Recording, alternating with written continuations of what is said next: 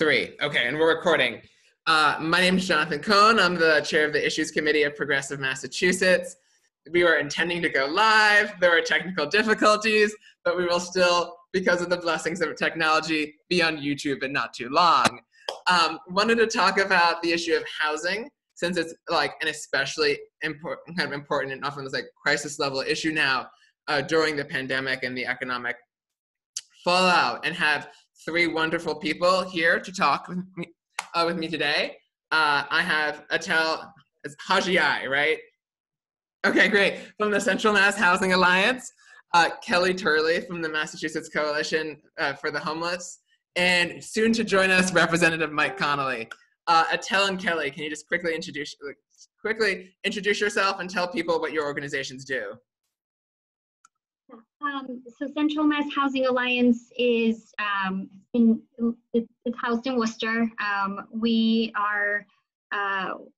focus on homelessness prevention, providing homeless services, and doing advocacy around housing issues, affordability, and preventing homelessness. Great, and I'm Kelly, and I work at the Massachusetts Coalition for the Homeless, which is a statewide public policy and direct service organization.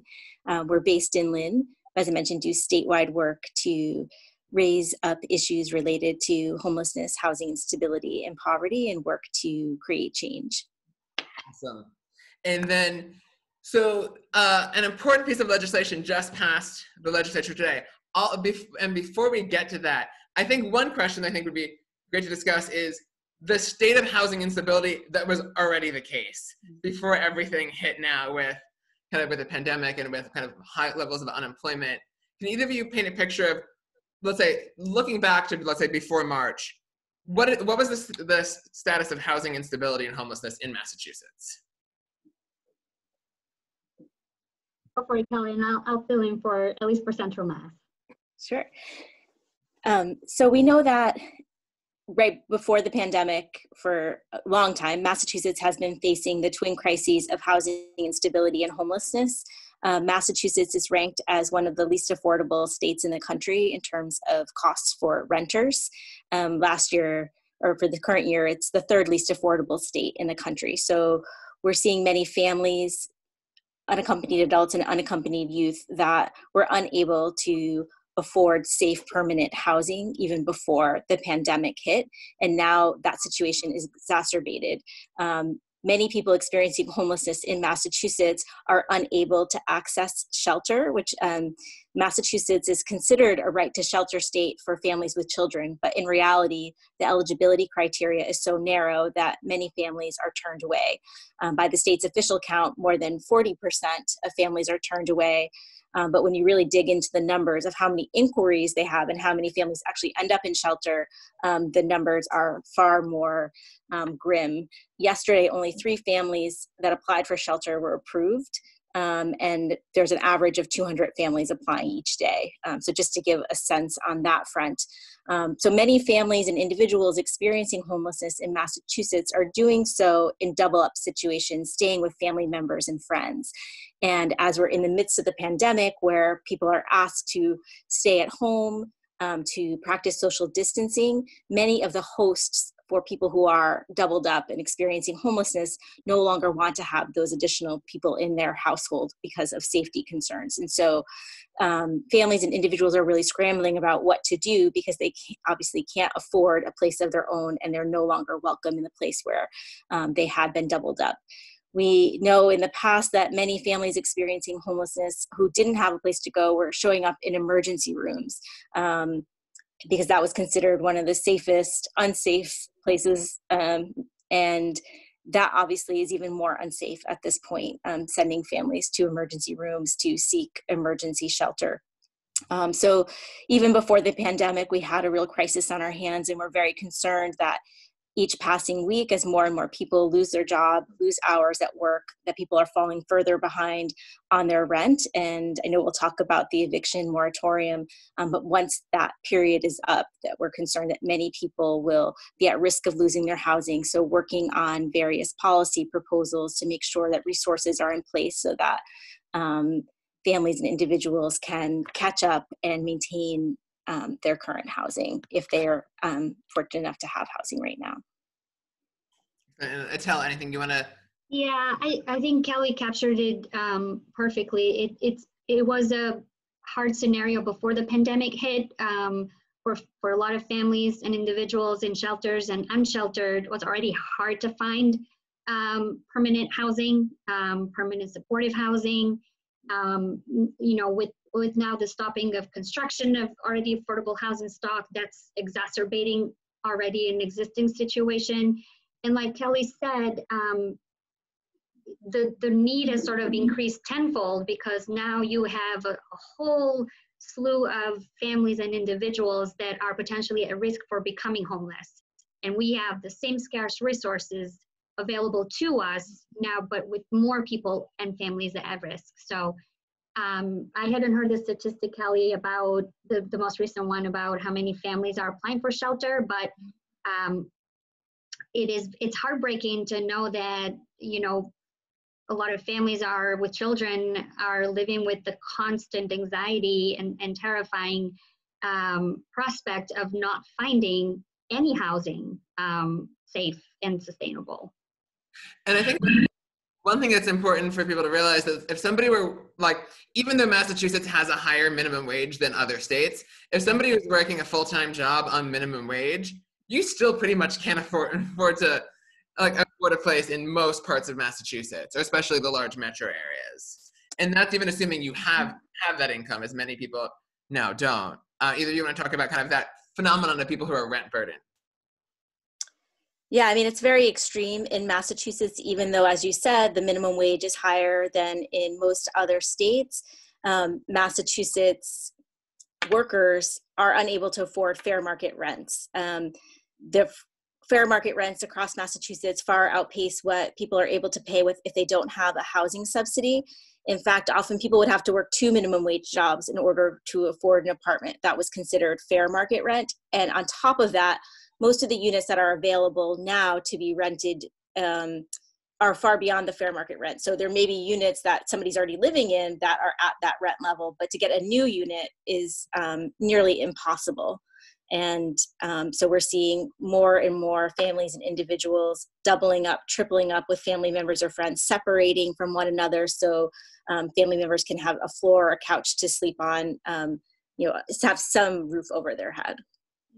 And on top of that too, the fact that when people think about folks being rent burdened, it's not just the rent. You have utility cost, and then there's the cost of health insurance, and families with children, obviously many costs. So it is, like Kelly said, is not just a matter of the rents being inaccessible and unaffordable, and the wages not keeping up with their increase. It's the fact too that people have additional costs like utility, gas, and oil, and all of those things that add up to a family's costs.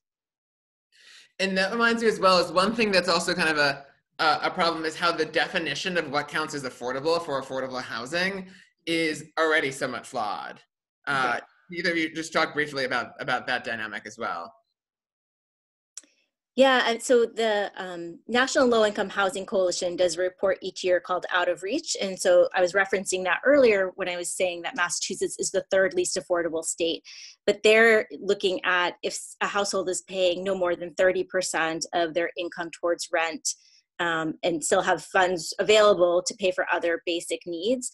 But we know that many programs talk about affordable housing, but it's not for the lowest income people. So there may be subsidies going to households at 80% of the area median income, 100%, 120%. But when we're talking about housing for the lowest income families and individuals, trying to make sure there's more resources for households at or below 30%, for example, of the area median income, that the terms become a bit squishy, and communities may say, oh, of course we're providing subsidized housing, but it may be to public servants, firefighters, police officers, teachers, and not necessarily for daycare workers, other people working in the grocery store, for example.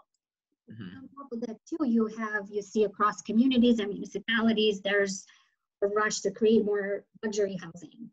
And so what that's doing is then taking necessary stock, especially when for municipalities that the naturally reoccurring affordable housing stock is expired, is just creating more pressure for precious housing stock to then be completely inaccessible to the lowest, most vulnerable people that need it the most. And so that on a policy level, at the city level, at the state level, that's just something that's just exacerbated the crisis even more. Mm-hmm. And then I'll welcome State Representative Mike Connolly, who just joined. Hey, good afternoon, Jonathan. Good afternoon, everyone. It's great to be here from my bedroom. Exactly. And so now that that you've joined us, I think that we can, just to quickly transition, that an important piece of legislation just passed in the state legislature today with a moratorium on evictions and foreclosures during the kind of the state of emergency.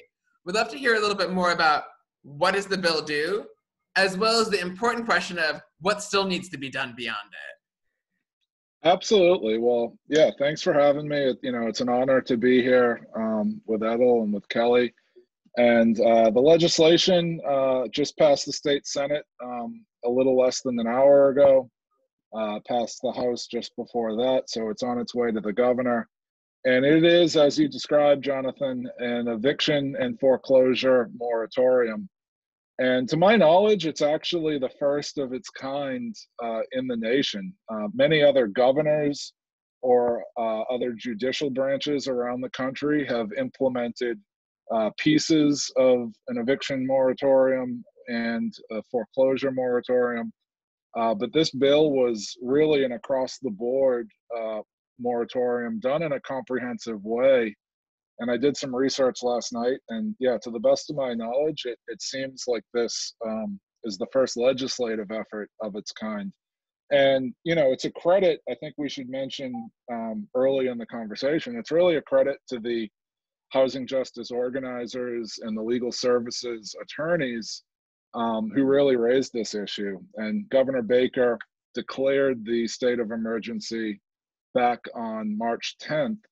And within hours of that declaration, City Life Vita Urbana and Right to the City Boston and numerous other groups, Chinese Progressive Association, Len United, they called for the eviction moratorium. I actually found out about it. I got a Facebook invite. So those of you who know me know I'm no stranger to social media.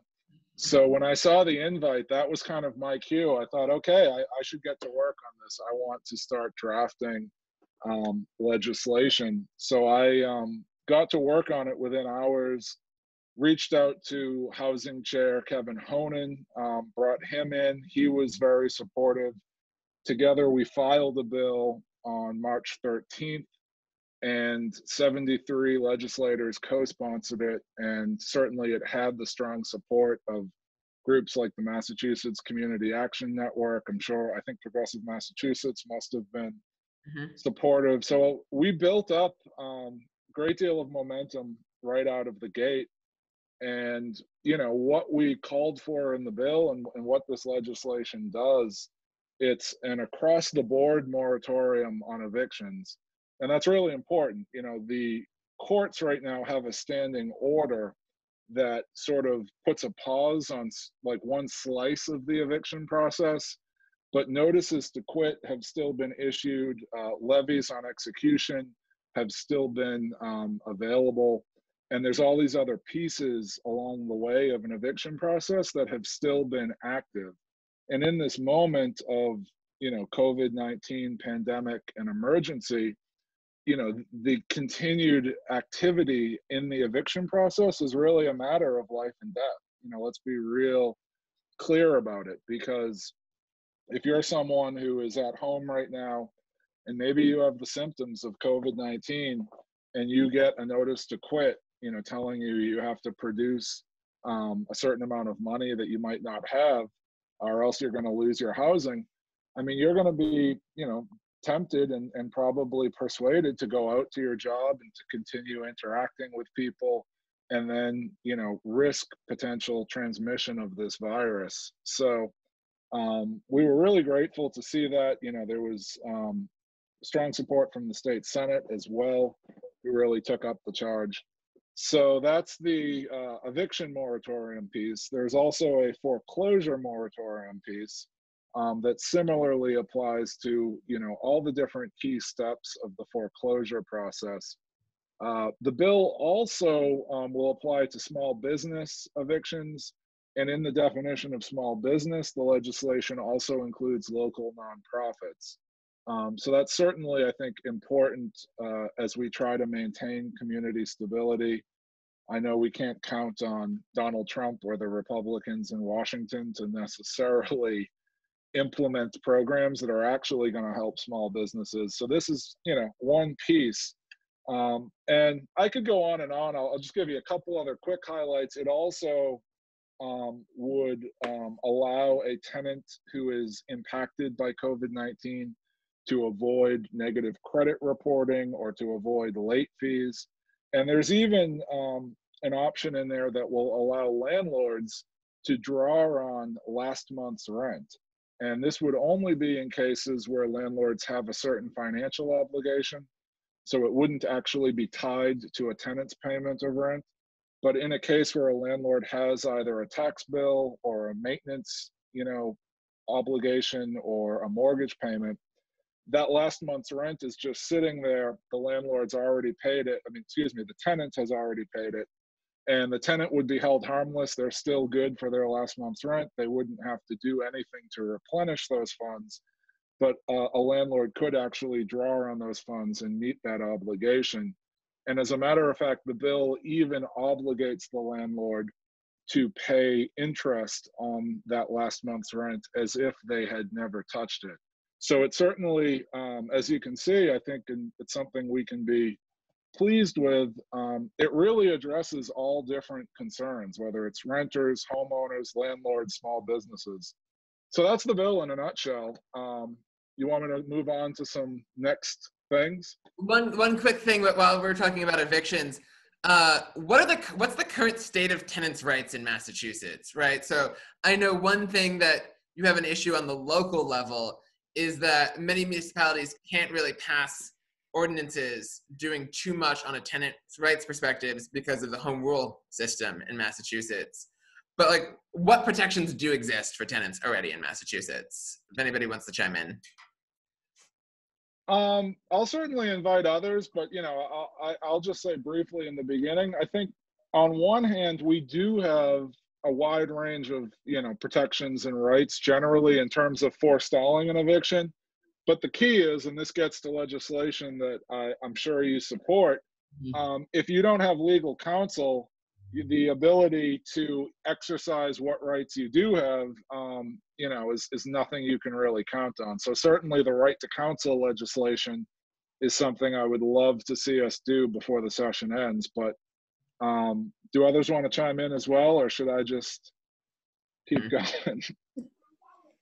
I mean, just to say that the right to counsel legislation is a piece that the Coalition for the Homeless also strongly supports and has been working on. We know that once a tenant gets to housing court, it's almost always they'll be ruled against if they don't have any representation. And there are lawyers for the day that a tenant can meet up with at housing court, but that's very little prep time to really defend themselves in that situation. And so in addition to making sure that tenants have a right to counsel and support for tenant advocacy groups, we also want to make sure that there are resources for households to pay that back rent, so there is no further obligation on their part to the landlord. And so working to strengthen programs like the Residential Assistance for Families in Transition program, which provides funds for back rent, back utility bills, startup costs for apartment. There was a recent infusion of $5 million into that fund to help households impacted by COVID-19. But we know that once the moratorium ends, that there are going to be tremendous needs. And so we're advocating for a $50 million infusion into that fund to really make sure that the lowest income tenants and homeowners have the resources to pay back financial obligations that at this point aren't scheduled to disappear. Yeah, the only thing I would add to that is that the RAFT program that Kelly just referenced and strengthening the housing counseling agencies, which essentially provide that ability for mediation between tenants and landlords and trying to keep everybody out of the system.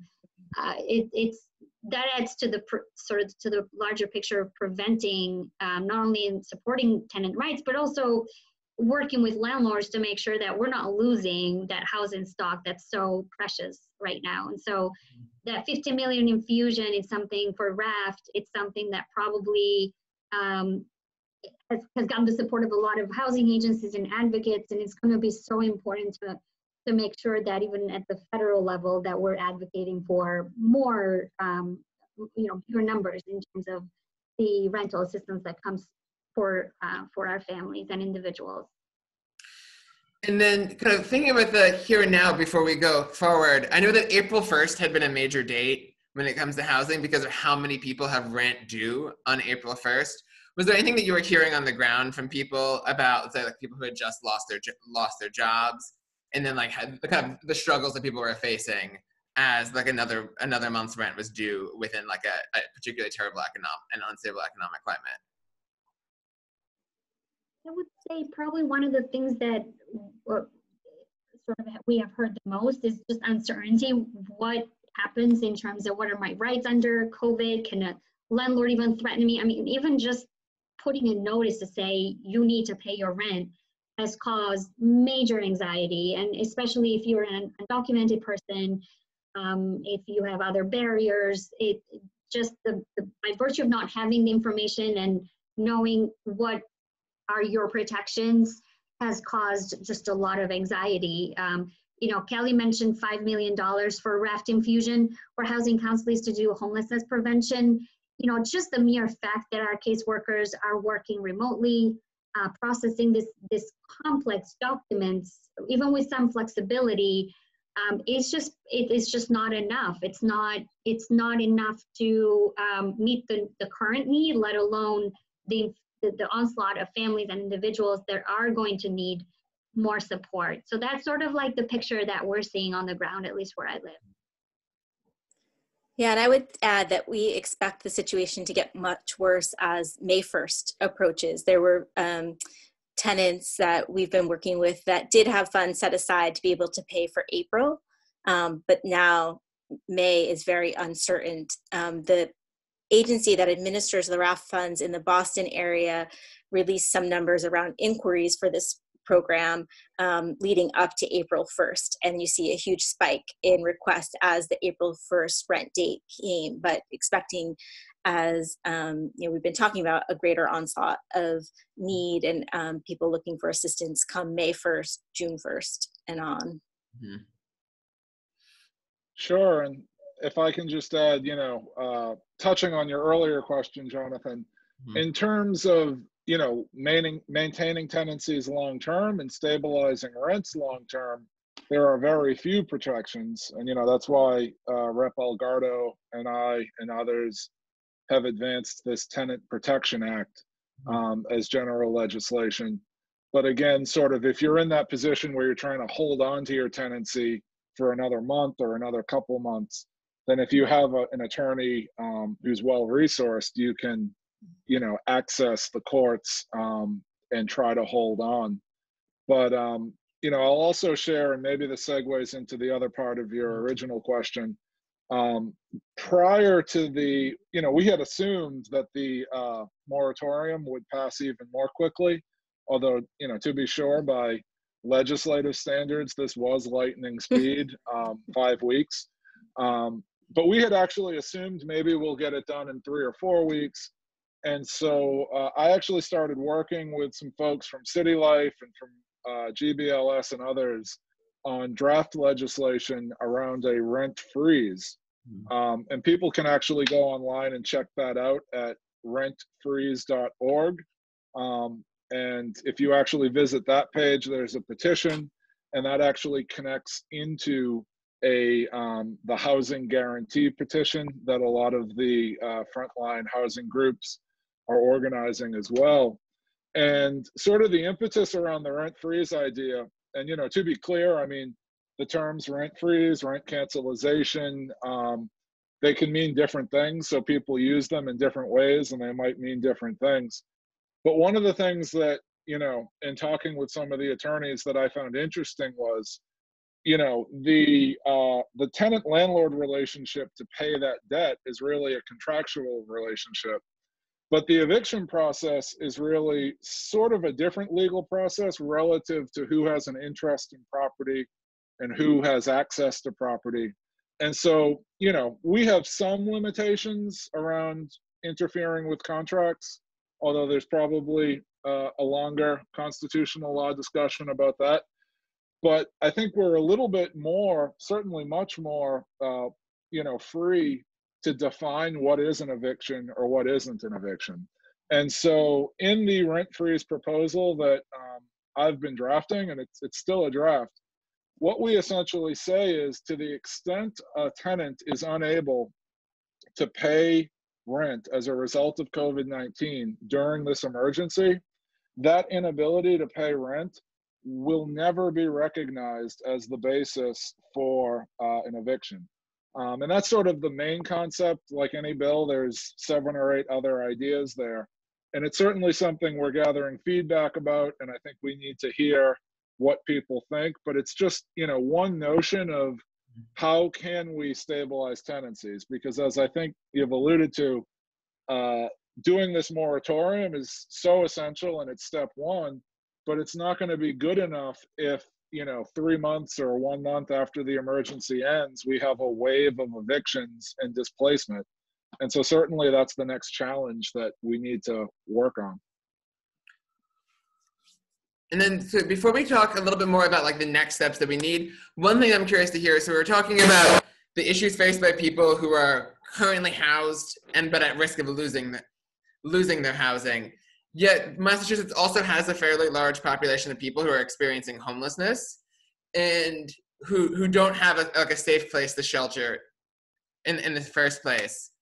Can anybody speak to a little bit about what policies are currently in place to help those who currently don't have a place to safely shelter, and what needs to kind of pretty much immediately happen to address that?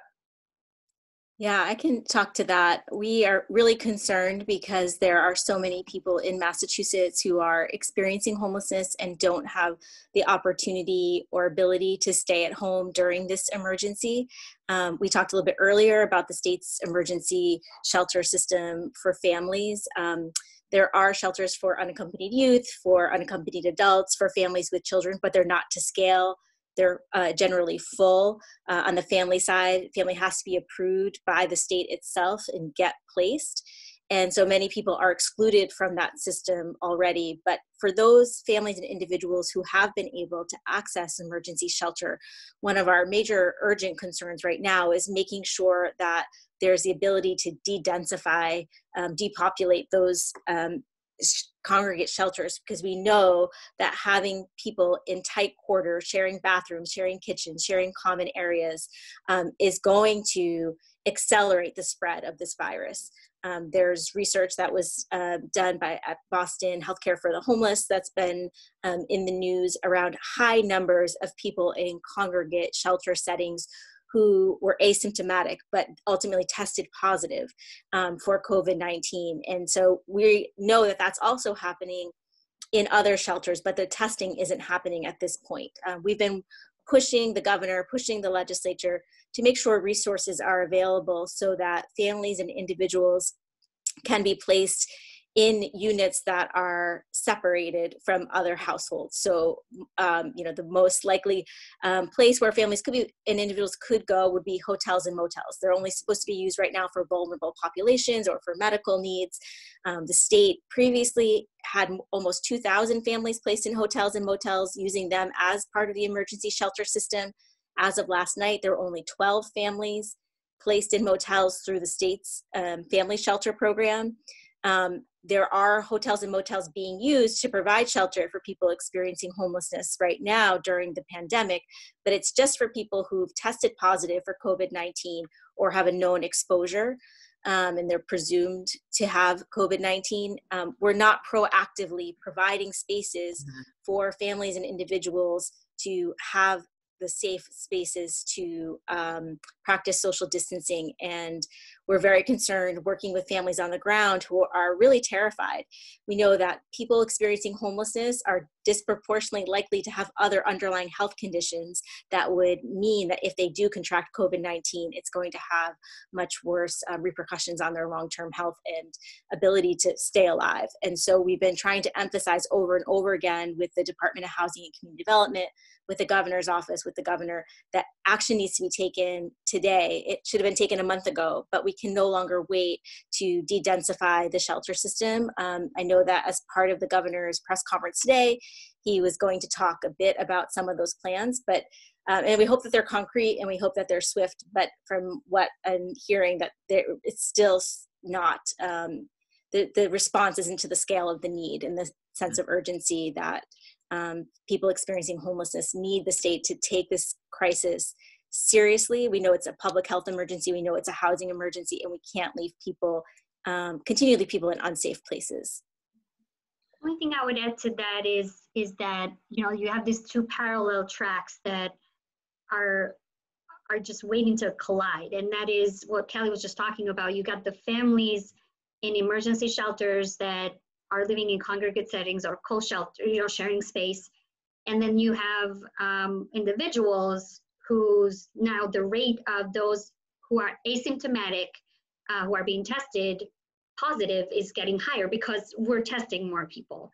There is no universal testing, however, for families. So we're sort of working blind and going on the assumption that we're not seeing cases, but that's only because folks are not getting tested.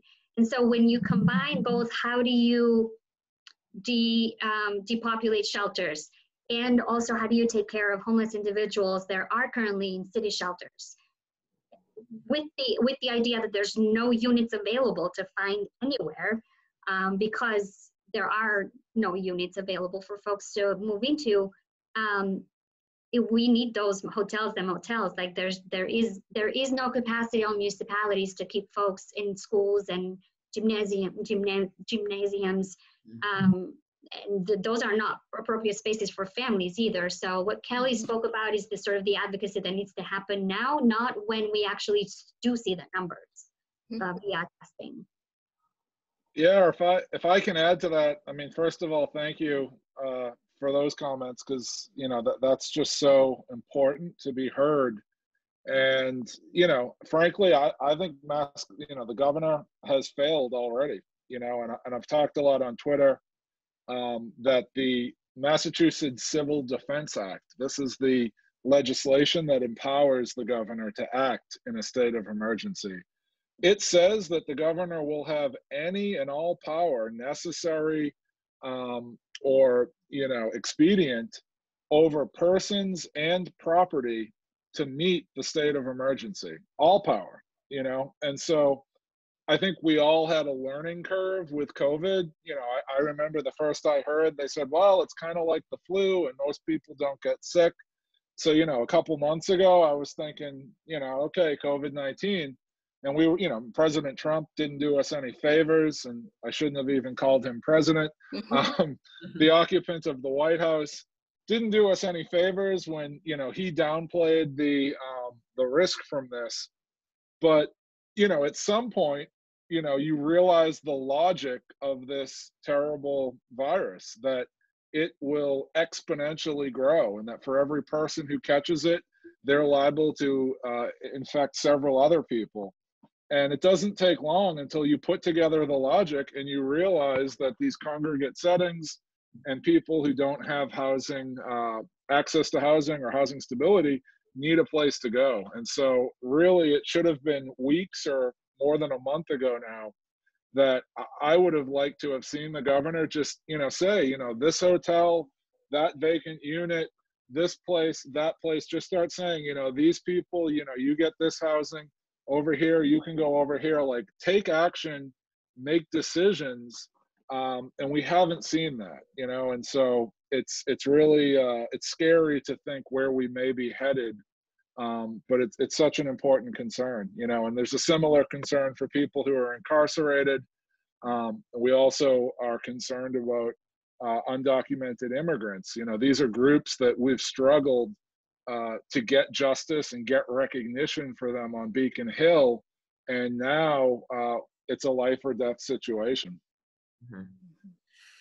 And so one thing when talking about making sure that people get housed, and this since like I live near so many hotels, so I'm using hotels in my mind. Have any cities been proactive at trying to get additional spaces, like units for the populations in their cities experiencing homelessness? Like what can be done at the municipal level as cities and towns wait for state action? Well, I can start with just sharing a little bit from Cambridge. A real big effort has been made to create space for people experiencing homelessness in Cambridge. But again, I think what we saw as this effort was made was not really a complete understanding of what we were facing. And so the initial plan was to take the War Memorial Gymnasium down at Cambridge Rindge and Latin and set up cots 6 feet apart and invite people who need shelter to just come into a giant gymnasium and have everyone stay there. And that really raised, serious concerns for advocates in the city and for several city councilors. And, again, my position has been Harvard, MIT, different hotels, different vacant apartments ought to be utilized. I can say that there's been some progress in the last 24 hours, at least in the plan I just described. And what the city of Cambridge is now going to do is continue with that sort of congregate setting model, but they're going to do the instant COVID testing before someone gets admitted into that sort of congregate setting, which I still don't think is necessarily ideal, but it's certainly a big step forward on just sort of having, a large group of people who haven't even been tested all sharing the same space. Mm-hmm. And, that's the Cambridge situation. And the final thing I'll say about this is, Cambridge is more well-resourced than many countries in this world. So, if that's the Cambridge situation, I know from talking to my colleagues, whether you're in Pittsfield or Northampton or other parts of the state, the situation is a lot more dire than what we have here right now. Yeah, I can add that for Worcester, I think that our city has done an amazing job at responding super quickly to the needs of unsheltered individuals. And so we have 4 or 5 sites where folks are staying. Again, this is putting a huge strain though on it's just not, it's not a sustainable solution. It's a temporary solution to get people who need to be tested, who are asymptomatic to get tested. And then to also on top of that, figure out how do we feed people? How do we connect them to the resources that they already have connected, but now, all of us in the nonprofit world are working from home. So there's a huge effort underway to take care of that, what I was describing as a parallel sort of problem with the individuals, and sort of like what is the role of FEMA in leveraging resources like opening hotels. At the same time, homelessness is not just individuals, right? The majority of folks are families with children currently housed in emergency shelters. On that end, like Kelly was hinting earlier, it's very challenging because sort of the guidance that we're getting is from the state is to try to depopulate folks using our already existing portfolio and then sort of go on a case by case basis. Again, I don't think that is a sustainable solution for long term, purely because of the number of families and bodies there are in a congregate setting that need to be separated and social distanced, and the fact that we don't know because there is no universal testing for family shelters. And so our city is under a lot of strain and pressure. So what you have is conversations going on, for instance, where folks are getting together and saying, well, for the homeless individuals in shelters right now, we have a space for women and single parents, for instance, separate from a co-ed setting where it may not feel safe, and you've got domestic violence survivors. And so there's a complexity of issues that cannot be addressed by having spaces that are temporarily addressing the issue of getting folks out of the street into a safe space. Yeah, and we're seeing that it's been really a patchwork of responses, and we can't rely on cities and towns to have the resources or the ability to quickly mobilize to be able to create the spaces necessary to address the severity of the crisis. We're grateful that many cities and towns have brought on capacity in gyms, sports facilities, college campuses, former hospitals. But most of those spaces are for people who already are showing symptoms or have a positive diagnosis. And the spaces in Cambridge that Rep. Connolly talked about and some other cities and towns can be accessed by people who may not have any symptoms. But in general, we're waiting for people to show symptoms to get a positive diagnosis before they can even access temporary shelter. And the urgency of making sure there's a systematic statewide response is huge. And it's been frustrating from the advocacy perspective that we haven't been able to get this leadership in the state, the Baker administration, to really focus on this issue. I know that there's a lot for them to focus on right now, but it's life or death for people experiencing homelessness. We talked about many people have underlying health conditions so that if they contract COVID-19, it really could be fatal for them. And there is a complexity, but there's also a simplicity that we know that we have the capacity to put people in places like hotels and motels. We have the money to do that. And we should do it now. And then, so to go back to a point that we were just discussing before, of the what next, right? So the legislature passed, and hopefully soon Governor Baker will sign that moratorium on evictions and on foreclosures. Once that moratorium, the moratorium is just a temporary stoppage, and so once that ends, there's still plenty of housing instability, and perhaps even, let's say, as unemployment continues to grow and things continue, could be the situation for many people could be even worse by that point.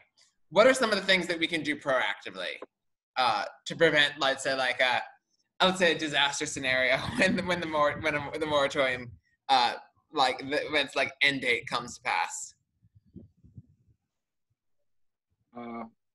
I can take it, but certainly don't. I took the last one first, but I'm happy to go. Who should take it, Jonathan? I'll call on Etel. Well, I think the things that we talked about as making sure that RAFT money is more than $5 billion, so the $50 million amount that Kelly talked about, making sure that comes through the pipeline.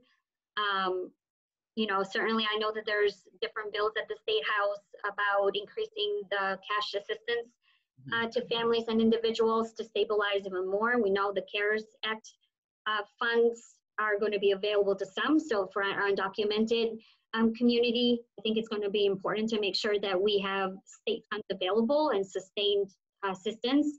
I think that long term, we just need to keep not losing sight of the fact that we need more affordable housing for our lowest income renters. And when construction starts again, when it's safe, and when we are back to working around municipal bills, things like inclusionary zoning, making sure that we're passing CPAs in communities for additional rental assistance. We're not losing sight of those long-term policies that advocates have been working on at the state level, but also at the municipal level. And then Kelly, either of you want to chime in? Yeah, I would just add, in terms of the RAFT program, one of the important changes that we were able to make progress on this year with the legislature is around when a household could access the funds. Before this year, a household had to already be in housing court before they could get assistance to pay for back rent. And so we've been advocating for upstream access to that program. We are grateful that the Department of Housing and Community Development agreed to undertake a pilot program this year. The legislature formalized that and put more funds towards it. And the $5 million in additional COVID-19 funds can be accessed in a more upstream way. But we have to make sure that low-income renters, low-income homeowners can access the resources they need before having to go to court, before having to go through the eviction or foreclosure process. It's better for the tenants, it's better for our communities, it's better for the landlords and the banks. But too often we wait till something gets to a crisis level before we provide any resources. So really shifting the mindset to be more preventative, to be more upstream is really critical. And I think that this crisis has underscored that each day. Mm-hmm. And then Mike, anything you want to add? Absolutely. Well, certainly would agree with everything that was just said, and really just underscore the fact that, you know, I think we need a movement for housing for all. You know, one of the things that I've noticed in my years now as an activist and now as a legislator is we often build up movements around a particular policy objective or a particular program, and we bring a bunch of people together and we fight for it, and maybe we win, maybe we lose, and then, you know, a year later we start over with the next objective, and that's fine. But, you know, the model that I've been excited by, and I think it's exciting to see sort of the Homes for All coalition in Massachusetts start to come together, and it's something I'm really psyched to be a part of, is really saying that, you know, let's set the goal at the very top and say every human gets housing, and then build our advocacy and build our organizing in a very sort of broad way, and then deploy it in a, you know, a tactical way. So one day it might be pushing for a bill on Beacon Hill. The next day it might be helping to elect, you know, a city council candidate. The next day it might be advocating for an affordable housing project. And there's all different ways we can do it. So that's certainly one thing. Another thing we have to do, I think, is, you know, take a step back and realize, and, you know, Jonathan, we've talked about this before, we're in a state of austerity. We've been in austerity in Massachusetts for 2 decades now. And it's terrifying to think that that's where we were before COVID started. And now we're in COVID, and it's hard to even know when there will be light at the end of the tunnel. But to sort of put it, you know, to put an example out there, the MRVP program, right, is the flagship housing voucher program in Massachusetts. As I understand it, the predecessor of MRVP was sort of a model that I think influenced the Section 8 program nationally. Like so many things in Massachusetts, it was an example of an idea that was really born in our state. The MRVP program, as I understand it, 30 years ago, funded about 20,000 housing vouchers in Massachusetts. And today, that number is less than 9,000. It's somewhere in, you know, certainly way less than 10,000. I see Kelly nodding her head, around 9,000. So you think about that. Let's think about that for a second. 30 years ago, we had an economy that worked better for working people. We had rent control in Massachusetts 30 years ago. We weren't the subject of global financial speculation that's driving up the cost of real estate and making housing inaccessible to people. And at that time, we funded 20,000 housing vouchers. Today, that number is, you know, cut in half. And then take that, you know, put that on a chart, then put family homelessness on a chart. And what you will see is that as the austerity has, you know, made its impact, family homelessness doubled in the Commonwealth of Massachusetts over the past decade. And again, those are figures prior to COVID-19. And so, you know, the answer, you know, on a couple of levels is, you know, continued organizing and doing what we're doing right here, sort of sharing knowledge and allowing people to understand what's going on. And then, of course, you know, we have to go to those who have all the resources, have all the wealth, those, you know, billionaires, those multimillionaires, you know, the big institutions in our state, and say, you're going to have to contribute to the solution. One of the things that has been really exciting for me to witness is, you know, in Seattle and also in San Francisco, there have been movements to tax large corporations and then use those funds to inject hundreds of millions of dollars just on the city level to addressing homelessness. San Francisco did a ballot question called Proposition C a couple of years ago. It got nearly 60% of the vote in support. And the idea was to put a small tax on large corporations and then to put hundreds of millions of dollars into affordable housing.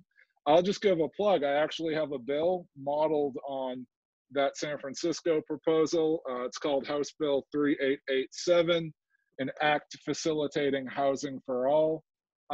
With so much going on, I think we're still, we filed this bill at the start of the current session.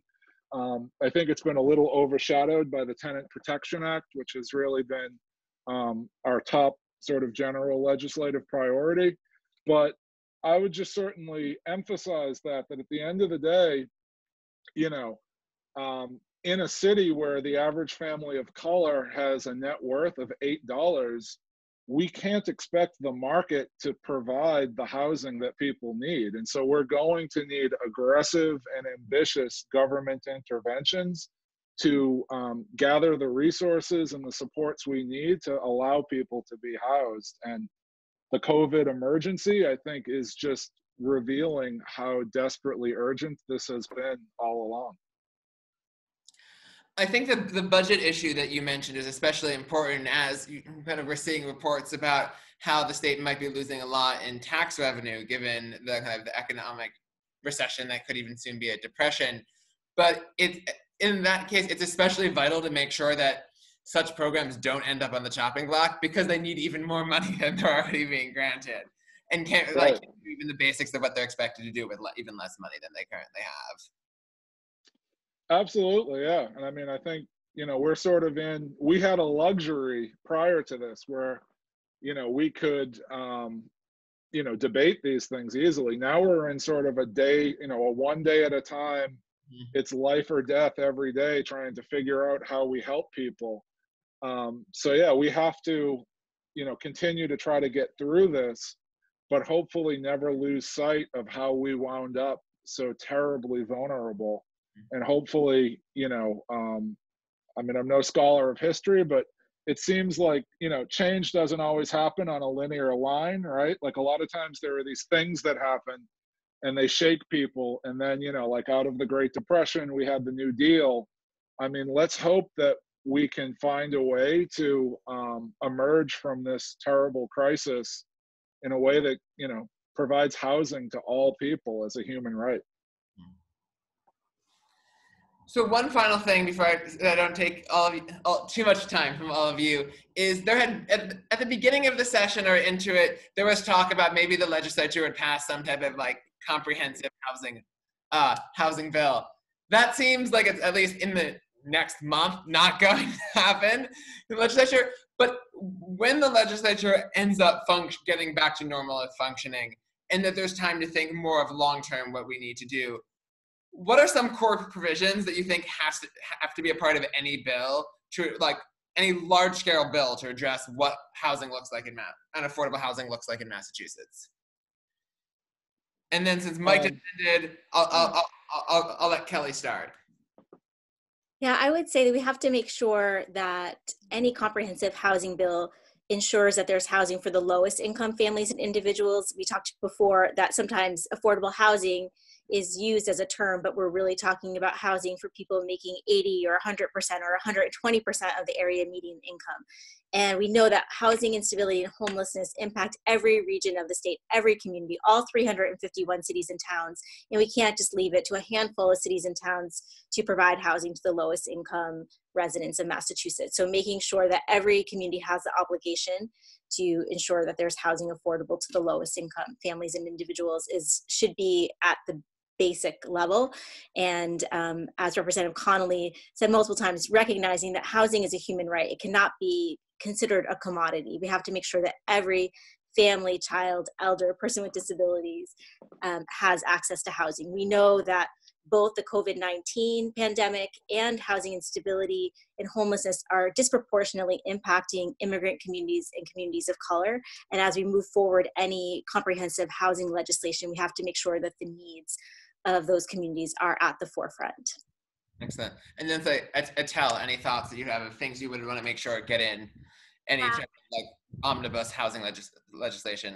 I think all of what Kelly mentioned, and Mike as well, I would say too that you know, when we think about homelessness or housing instability, we shouldn't just be thinking it in just in a singular way. We should be thinking about making sure that our safety programs are as robust as ever, making sure that it's about jobs. So any economic development initiatives in cities and municipalities need to be driven by the needs of those most vulnerable. Communities of color, undocumented refugee communities are impacted the most and disproportionately.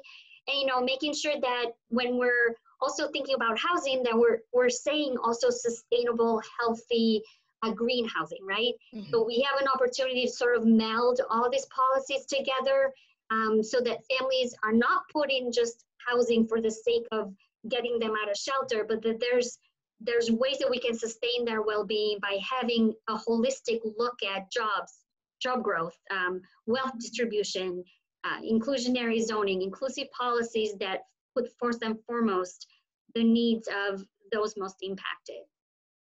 And then Mike, any final comments on this? Well, certainly, you know, the fact that we're talking about a comprehensive housing bill, I think, is a victory, you know, in its own right, you know, because that's been, I think for a long time, it was just, we need a housing bill, Governor Baker has a bill. We need a housing bill, Governor Baker has a bill. And I think there are things we can work with the governor. But what I'm really gratified to see, I think, is over the past 2 years, the tenants' rights movement has sort of found a place at the table on Beacon Hill. So what I'm looking for in a comprehensive housing bill would be, you know, smart regional housing production, strong tenant protections, big new progressive revenue, as we just discussed, and you know, a commitment to housing as a human right. And that would mean housing for all, and doing everything we can to, you know, not have people experiencing homelessness in our state. Mm-hmm. Awesome. Well, again, I want to thank all of you for joining, and apologies for the technical difficulties at the start. Before we leave, can each of you just say, for people who are interested in learning more about the amazing work that you're doing, how can they stay connected and learn more? So I'll make a plug for our annual Walk for the Homeless that's happening in Worcester to support all of our programs. This year it's a virtual walk, so if anybody could go to virtualwalkforthehomeless.org, you can make a donation there. We're hoping to respond not just to the existing needs, but foresee responding to needs down the road. So that would be my plug, and I appreciate it. And we have resources and opportunities for people to stay connected virtually and eventually, again, in person. So you can find out information about the coalition at mahomeless.org, as well as on our social media channels on Instagram and Homelessness MA, and on Facebook and Twitter, MA Homeless. And I would just plug a website that we've put up called rentfreeze.org, www.rentfreeze.org. And that will give you an opportunity to show support for a rent freeze and comment on draft legislation. And it will also connect you to the Housing Homes for All movement in Massachusetts. So check it out. Awesome. Well, again, thank all three of you for joining this afternoon. And thank you for all the great work that you've been doing. Thank you. Thank you so much, Sean. Thank you all.